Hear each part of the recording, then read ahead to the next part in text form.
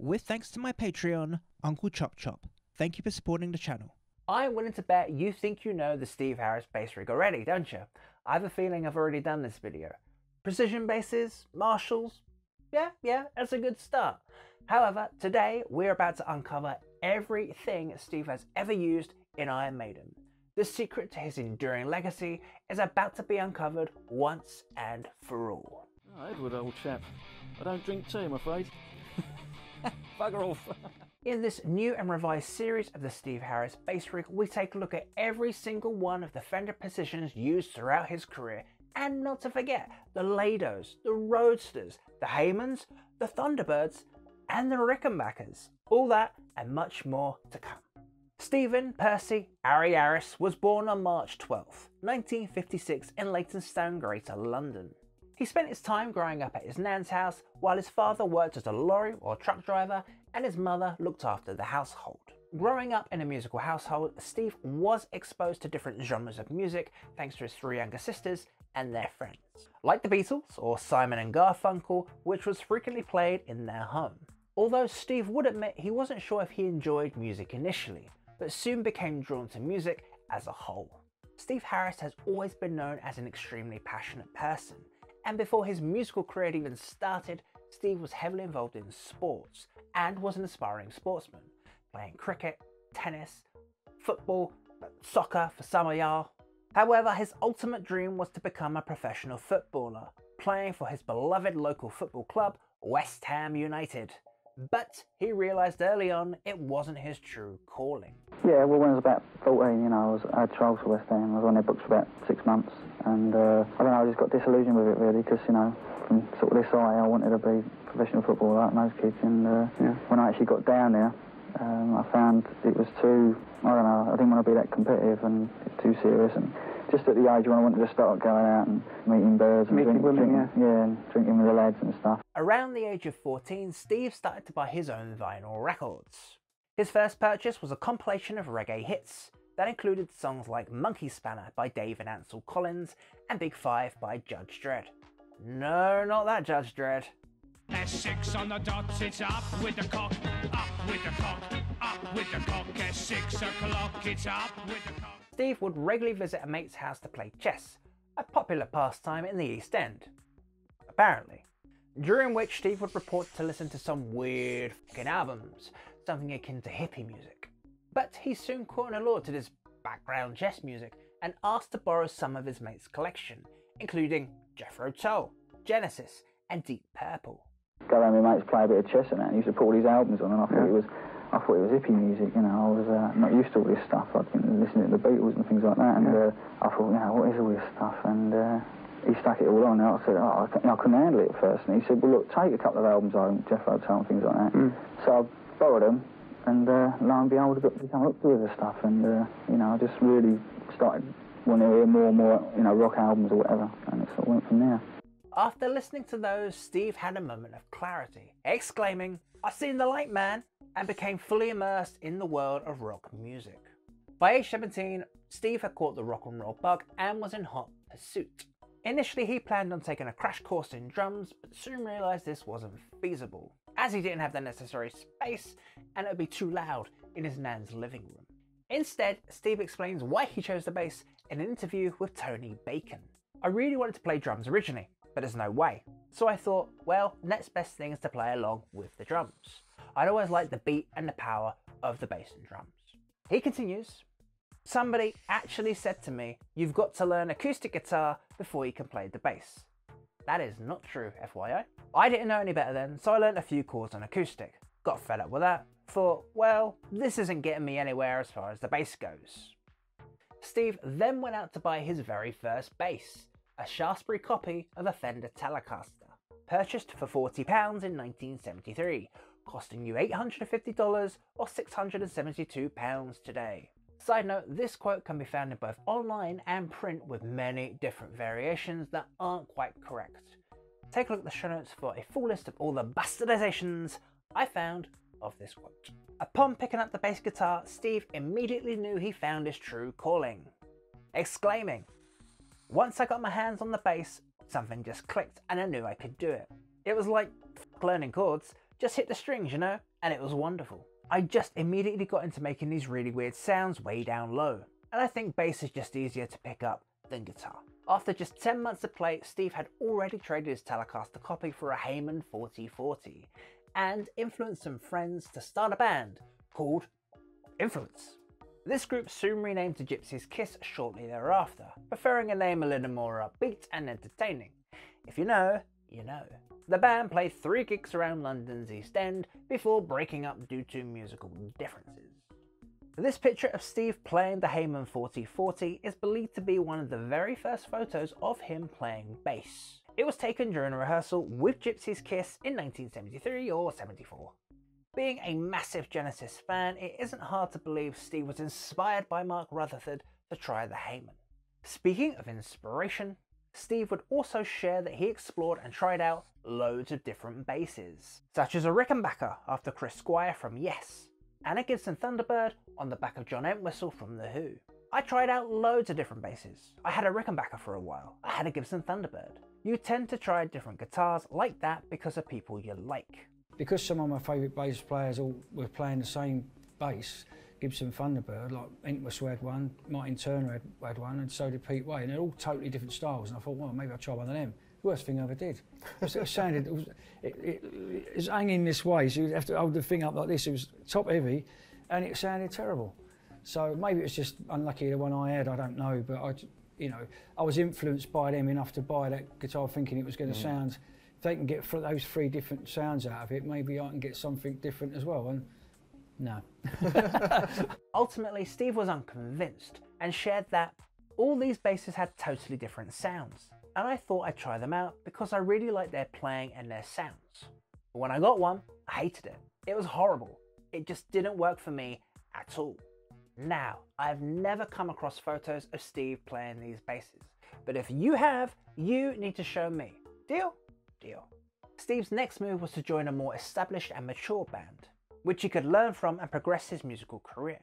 He found Smiler, a group that performed blues covers of bands such as Savoy Brown, Wishbone Ash and ZZ Top. An audition took place at a pub called the White Hart in Enfield, North London in February 1974. Successful in the audition, he got the gig and soon began writing his own music alongside his bandmates. However, when Steve presented the would-be proto-IronMaiden tracks to the group, they showed little enthusiasm, citing too many time changes. Steve took this as a sign he needed to form his own band, with the freedom to fully explore and develop his own creative vision. They liked some of the stuff I was writing, but it was quite a lot of time changes. I was trying to sort of get more progressive influences in there, and they were really more into sort of, sort of straight R&B stuff, and so it started to cause a bit of a problem. So I thought, well, the only way I'm going to really be able to carry on writing and doing, I was starting to write more and more, and I thought if they're not going to want to do me songs, then I'll have to leave and form my own band. According to the official IronMaiden biography, Run to the Hills by Mick Wall, more music was written alongside a search for bandmates into the winter of 1975. And by that Christmas day, IronMaiden was officially formed. Or born, depending on your spiritual choices. I'd have loved to have been at that Christmas dinner table. Mum, I've started the band, it's called IronMaiden. The first ever lineup of IronMaiden included Steve Harris on bass, Paul Day on vocals, Dave Sullivan and Terry Rance on guitar, and Ron Rebel Matthews on drums.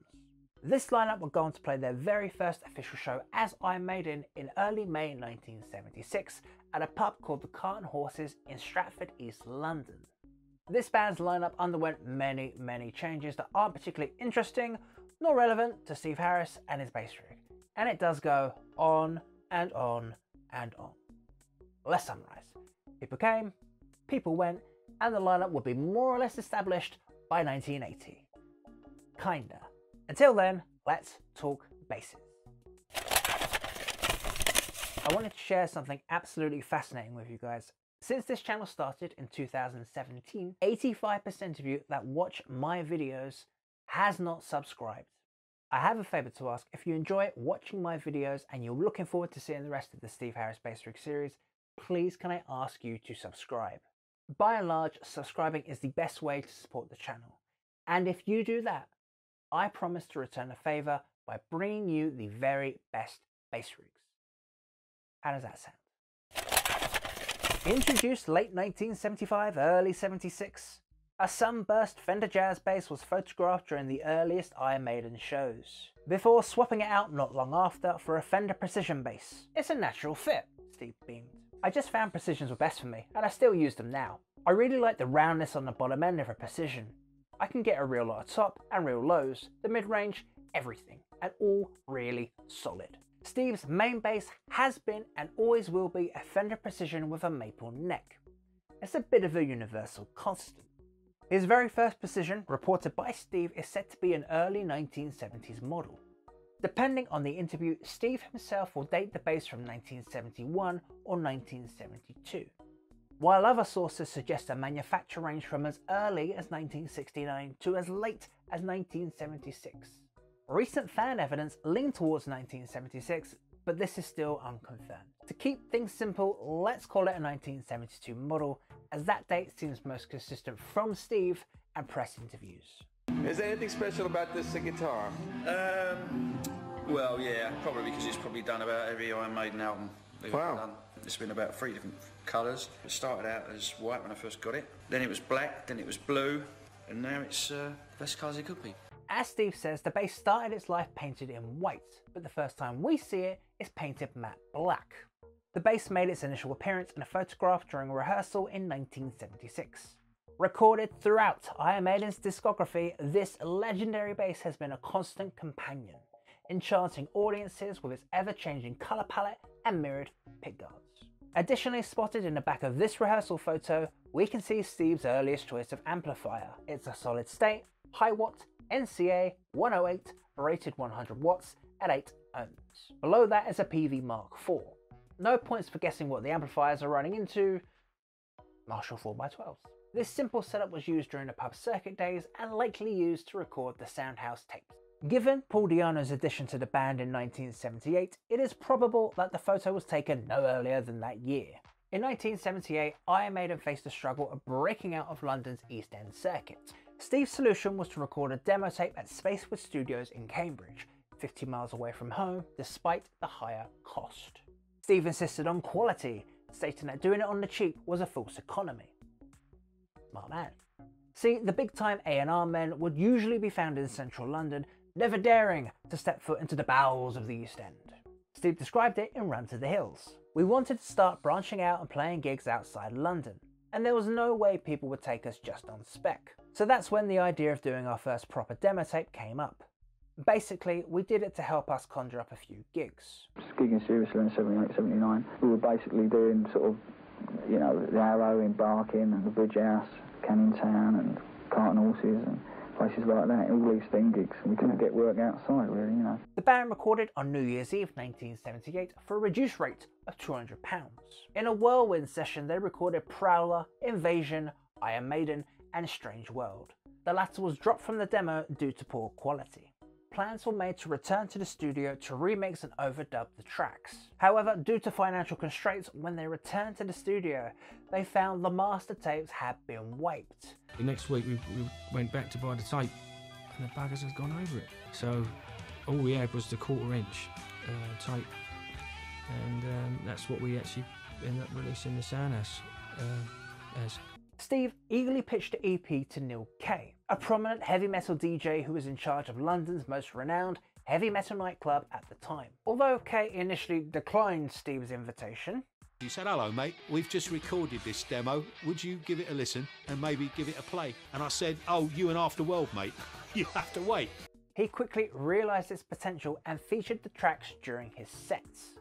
Consequently, the audience went nuts, and the EP was christened The Soundhouse Tapes in homage to the club and night. Following the release of the Soundhouse Tapes, IronMaiden gained the attention of a wider audience. Their energetic live performances quickly made them beloved and influential band in the new wave of British heavy metal scene, the Wobbum. Not long after, in November 1979, IronMaiden gained a guaranteed 3-album deal with EMI. The band hit the studio that December, recording their first eponymous studio album, IronMaiden. It was recorded at the time for £12,000 and released on April 14th, 1980. Steve Harris confirms in a Guitar World article that the main bass used in the studio was his #1 70s era Fender Precision, before confirming its colour at the time was matte black. A clear view of the bass in Steve's amplifiers at the time can be seen in the very first music video, Women in Uniform. Ultimately, the main bass would keep its matte black finish from 1976 all the way into 1982. In the background of the video, some old school amplifiers are present and pad out some of the backline. Directly behind Steve on the right of the drum kit is a high-watt NCA and DBX compressor. In this music video is the very first appearance of Steve using a DBX 160 compressor, a device which has stayed in his rig ever since. To the immediate left of the drum kit is the PV Mark IV, and Dave's HH amplifier sits on top of Steve's cabs. As this is a music video, I would speculate that the amplifiers are laid out in a symmetrical fashion. During the real shows, the HH amplifier can be seen in different positions away from Steve's usual cabinet spot. One more amplifier over and we have Steve's Sun Coliseum head. The diametric side of the Sun looks like another HH head, but I can't say for certain at this time. The band embarked on 3 successful tours, including standout performances supporting Judas Priest and Kiss, cementing their status in the new Wobham scene. During the British Steel Tour in March 1980, the matte black Precision was the primary bass used during this period. The stage setup included orange and Marshall 4x12 cabinets, which were interchangeable depending on the show. Acoustic brand bass bins sit underneath the orange cabinets and confirmed by the tour program. These cabs were powered by the aforementioned high watt and PV heads, as well as a new edition of the Sun Coliseum head. The accompanying tour program was printed long before the band even went on tour, appearing somewhat out of date by the time the band hit the road. Nonetheless, the program reports Steve using a Fender Precision and a Gibson Thunderbird. The program also refers to an unnamed slave head of 800 watts. Now, I have never come across Steve using a Gibson Thunderbird on stage. However, I can tell you with 100% certainty that Steve's backup bass on this tour was a Fender Precision in white with a rosewood neck. One of its earliest appearances is seen next to Dennis Stratton prior to his departure in October 1980. It was also photographed during Live at the Rainbow, which was recorded 21st of December 1980. The white Precision is reported to be a 1969 or a 1970 model. Many interviews favour 1970, and I'll be doing the same in this series to keep things simple. With the successful release of the Soundhouse tapes and IronMaiden Had to Get You On tour, the Beast have finally found firm footing at becoming new Wobham masters. But they still had to record their next album, Killers, and that's where we'll pick back up for part 2 of the Steve Harris bass rig, kickstarting Killers and breaking down the Beast. In the next episode, we do a deep dive into all of the gear used to record Killers and Number of the Beast.